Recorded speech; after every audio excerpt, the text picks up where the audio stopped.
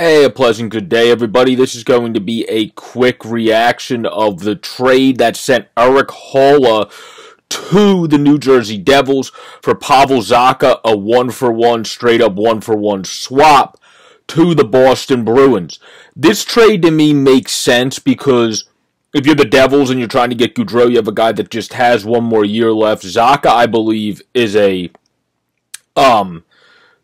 restricted free agent, if I'm not mistaken. So he will have to be latched on and fit into the Bruins lineup that way and see what his money tag comes in. But even so, if he's not, and I'm misthinking that, Zacha, compared to Erik Haula player-wise, I think it fits better for the Bruins to have a guy like Pavel Zacha because he has size with the transition game ability, where Haula has a very good transition game. He had 44 points for the Bruins last year, but he is undersized at 5'11", where Zacha comes in at, I think it's like 6'4", about 210, and also is a guy that's coming off of one of his better seasons last year, where he had 36 points, and is still building upon that as only a player that just entered his prime age of 25.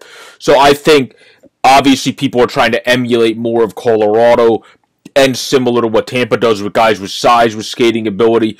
I think having a guy like Pavel Zacha to mix into that Bruins lineup, he's great on the transition game, and he has the size that's able to box guys out and be a little bit more brute while he's in the transition game compared to an Erik Haula, who's just good because of his speed and skill in the transition game.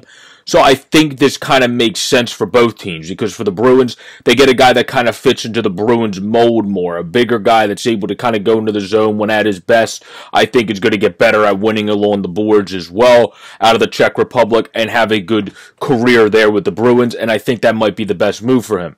Where in contrast, assuming Hall is not one of those quick flip guys where you get a guy that has one more year in his contract, then you flip him again for another trade, assuming he stays with the Devils, I like that move because Erik Haula basically is what Devils fans and NHL fans hope Miles Wood could be with the great speed and transition game ability and skill that Wood has. It's just Wood's never been able to stay healthy enough because he's even faster than Haula, who's one of the faster guys, because Wood is probably the top three fastest guys in the league. It's just he can't stay on the ice, and he has the skill and transition ability. So I would say they're getting in Erik Haula what they hope to get in Miles Wood for years past. It's just he can't stay on the ice enough to get that out of him, in my own opinion. So that's why I think this trade, it's not like any star player, so I would put it in the B category, but it definitely seems like a trade that has the potential and good potential to work out well for both sides.